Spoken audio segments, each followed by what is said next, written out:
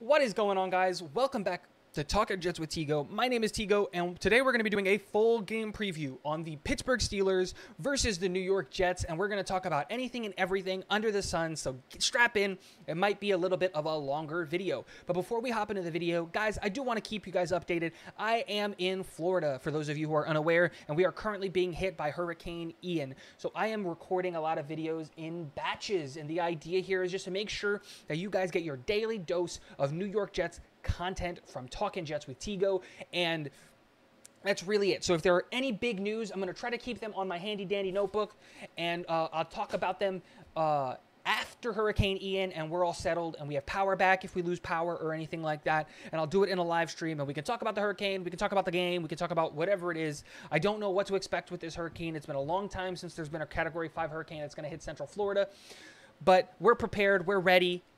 And let's just hop right into the game preview. So we're going to start with the Steelers, and then we're going to move on to the New York Jets. So let's do that. Specifically, I wanted to talk about first is the Pittsburgh Steelers defense, which is just not good.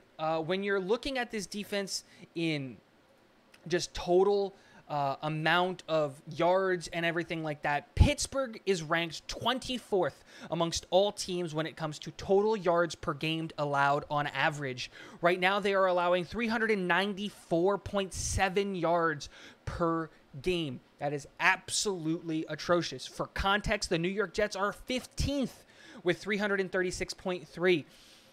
They're not effectively stopping teams at all. And we'll talk about more about that in a little bit, about specifically with rushing and passing when we get to those areas. But I think the biggest thing about this defense and why I'm not necessarily worried about this defense is the fact that the two biggest players for the Pittsburgh Steelers defense, all pros, Pro Bowl players, like arguably best in their position players, are both going to be out. TJ Watt is out with an injury, and Minkah Fitzpatrick is looking and trending like he is not going to play against the New York Jets because of a concussion. Those are the only two players on that defense that truly strike fear into my bones, because TJ Watt, no matter what he is doing, disrupts games, and Minkah Fitzpatrick, no matter what I say to annoy my friends who are Pittsburgh Steelers fans, he just shuts me up every single time. He is all over the field, and going up until week 3 amongst 76 graded safeties, Minkah Fitzpatrick, according to PFF, is ranked number 2. He has been everywhere with interceptions and pass breakups and coverage. The guy has been legit. But with him out and TJ Watt out, this defense becomes really not scary. A defense that was already struggling, I expect, is going to struggle even more.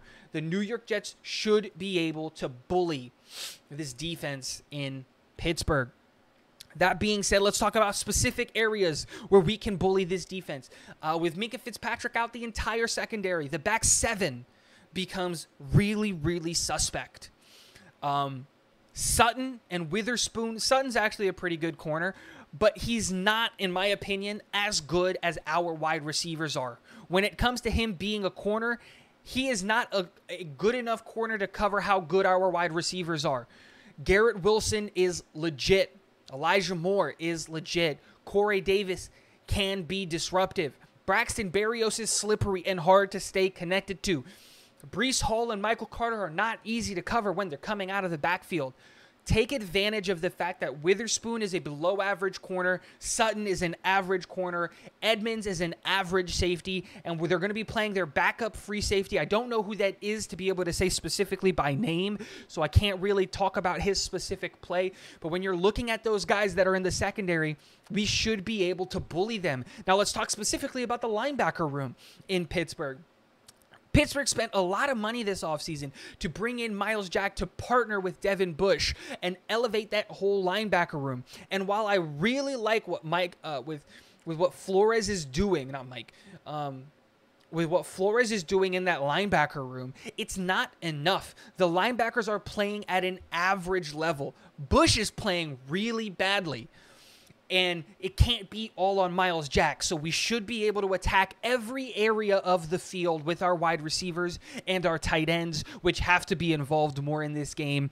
And then let's talk about this defensive line. Outside of Cam Hayward, they do not have an elite player on this defensive line. And Cam Hayward, while he is great, and I love Cam Hayward, he is 33 and a half years old. He will be 34 by the end of the season.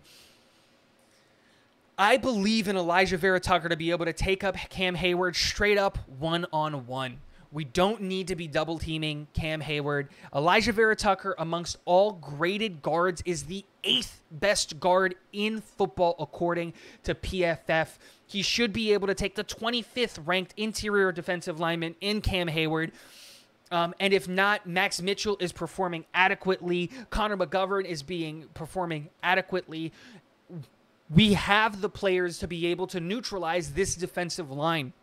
Now, if you watch my 5 keys to victory, which will be coming out tomorrow, you'll see what I think we need to do on the left side of the offensive line to help prevent a player like Highsmith from being destructive, because Alex Highsmith is he's looking like he can be a good edge rusher in this league and an outside linebacker in this league, but he shouldn't be able to disrupt this offensive line and this and our offense at all by himself. He needs help. Ogunjobi isn't performing that well. Hayward isn't breaking the world because it's hard to do things by yourself. We talk about Quinnen Williams. Now, he hasn't had help on our defensive side of the ball. Cam Hayward just lost the biggest asset in football in TJ Watt. Not just, but he lost him 2 weeks ago, I'm sorry. You know, it's hard to perform when the focus is entirely on you. So, and it leads to the other stats. I forgot to mention it when it comes to the passing yards. And in the secondary, Pittsburgh is ranked 22nd when it comes to passing yards allowed per game at 252. The New York Jets are at 16th with 231. We should be able to take advantage of this secondary. But we're talking about the defensive line. Let's talk about the rushing defense for Pittsburgh. It's not there. They're not stopping the run effectively. You spent all of this draft capital to go and get Breece Hall. Take advantage of the fact that Pittsburgh is ranked 28th in rushing yards allowed per game at 142.7 yards allowed per game. They're not stopping the run effectively. For context, the New York Jets are 14th with 105.3 yards per game. So, again, the Jets right now are an average defense facing a below-average defense in Pittsburgh. They have lost a lot of key players. We should be able to go out there and bully this defense. Now, let's talk about the offensive side of the ball. Let's talk about these teams and what they're being able or what they're not being able to do with the football. So let's start. I think the conversation has to start and end with Mitchell Trubisky. Mitchell Trubisky is not playing well. When you're looking at net yards per passing play, Mitchell Trubisky is ranked 29th with 5.1 average yards per passing play. If you continue that stat with average yards per pass thrown, he is ranked, let me find him, 32nd with an average yards per pass thrown at 5.5. It's not good. And when we look at, just to throw it in there, put some more salt in the room, salt in the wound, at QB rating, Mitchell Trubisky is ranked 29th with a 77.7 average QBR. Mitchell Trubisky is not performing well in Matt Canada's offensive play scheme. And a lot of the blame can be placed on Matt Canada. He is not calling a dynamic or good offensive playbook. It is really, really it's almost like he's trying to shelter Mitchell Trubisky, which I would get if it was Kenny Pickett there, but it's not. It's Mitchell Trubisky. He's a guy who's been in the league for a long time. He's been to the playoffs. You shouldn't have to shelter him as much as Matt Canada is. So I don't know who's to blame more, Mitchell Trubisky's talent or ability, or if it's Matt Canada coming from college and trying to run a college offense or whatever it is in the NFL. Whatever it is, Mitchell Trubisky isn't being effective at all. And we should take advantage of the fact that we have really, really good corners And if our linebackers can step up and play and cover these wide receivers, we can do that. While we're on the topic of wide receivers and while we're on the topic of Pittsburgh Steelers wide receivers, Pittsburgh has some solid wide receivers. Deontay Johnson, Kenny Pickens, George Pickens, and Chase Claypool are a solid 1, 2, 3. Now, while none of them are performing at a super high level, not named Deontay Johnson, I believe in our secondary to be able to cover Deontay Johnson. You put DJ Reed on Deontay Johnson all game, you put Sauce Gardner on Deontay Johnson all game, and you can remove him from the game entirely. I really believe in our secondary to be able to do that. And while Pickens is showing flashes and signs of being a really, really good wide receiver, it's just they're not getting the ball to him enough because, again, they're not testing the deep parts of the field to be able to take advantage of a George Pickens and a Chase Claypool and what their skill set provides. They are speed receivers, and they are aggressive, deep, and they're not taking advantage of that because they're not, I don't know if they don't trust their offensive line. I don't know what it is, because according to most measurable statistics, the offensive line is performing pretty adequately in Pittsburgh. They're not great, but they're performing adequately. So I don't know what's happening with Mitchell Trubisky and this offense that they're not getting effective.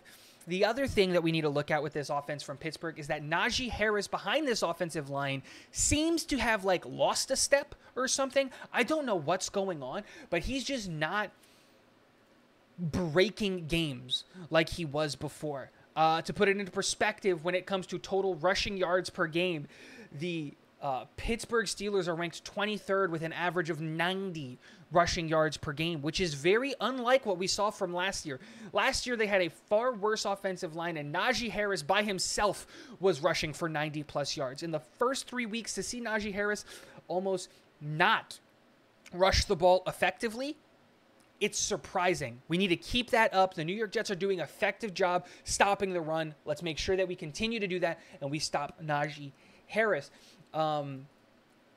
And then I think the biggest thing with this team is that we're looking at a defense, or not a defense, we're looking at a team that might have a divided locker room. We know that the fan base is already split, not probably split. They've already given up on their offensive coordinator and their quarterback. If the New York Jets can come into Pittsburgh and we can start getting Kenny chants and we can get this stadium loud and just obnoxious and just mad at Mitchell Trubisky and drive the division in the locker room from who's under center even more, that can spill out onto the field. Players might stop trying because of who's under quarterback. The New York Jets need to force the issue. Force the fact that there is a quarterback controversy in Pittsburgh for the first time in 15 years. If we can force that issue by our defense playing well and our offense playing well and getting ahead in this game early, we should be able to walk away with the win. Let's talk about some real quick, because I talked about it when we were talking about it. Specific New York Jets things that we can do. We need better safety play. This wide receiver room in Pittsburgh, while isn't a bunch of world beaters, is dynamic and scary enough that we should be worried about the performance that we're getting out of Jordan Whitehead and LaMarcus Joyner. We need to be able to help our safeties more. LaMarcus Joyner shouldn't play at all. We should replace him, put Will Parks in. We need to do it. Quinnen Williams is ranked 8th amongst all defensive interior linemen. He should be able to disrupt the middle of this offensive line a lot, and we should see big jumps from Carl Lawson, Jonathan Franklin Miles, Sheldon Rankins, who actually is performing adequately. We've got a lot of players on this defensive line that are being disruptive, that are performing adequately, but we need to level up, and we need to start getting sacks. That's what's important right now. That's what we need to see from our guys. And honestly, we should start Bryce Huff. We need to sit one of the interior guys. If it was me, I would probably bench Solomon Thomas. It's time to hold him accountable, and I believed in Solomon Thomas going in. And we should bring in the extra edge rusher in Bryce Huff to really help with this team, who I think is going to be passing the ball a lot. And let's talk on the offensive side of the ball. Zach Wilson is going to be back under center. That's awesome. We need to protect the left side of the offensive line. Give Zach Wilson time. Let's not force the issue with the knee. Let's not have Zach Wilson run around and be, running around like a chicken with his head cut off. Let's protect the kid. We know that the right side of the offensive line is performing well. So let's keep doing that, and I think the best way for us to do that is for us to get the tight ends involved. 12 personnel as much as we can, and let's just have Elijah Moore and Garrett Wilson on the outside with Breece Hall or Michael Carter in the backfield. These guys are playing really, really well. Michael Carter is 19th amongst all graded running backs right now, which is absolutely spectacular, and Breece Hall is ranked 39th amongst all running backs graded, which isn't as good, but I think that's because he's dropped a couple of passes, which is bringing his total down. Guys, let me know what you guys think about the game preview. Is there anything that I missed? Is there anything that I didn't talk about? Is there anything that I over-exaggerated, under-exaggerated, overplayed, underplayed? Let me know in the comment section below. And last but not least, go Jets. Before I end the video, sorry, my prediction, I think we're going to get a relatively low-scoring game. I expect 17 or 20 points out of the New York Jets and this offense, but I expect our defense to be able to hold the Pittsburgh Steelers to 13 to 16 points. If I had to guess, I'm probably going to say that the game ends 17 to 13, New York Jets walking away with a win. That's it for me, guys. Thanks for stopping by. Thanks for hitting the subscribe button. Thanks for hitting the like button. And last but not least, go Jets.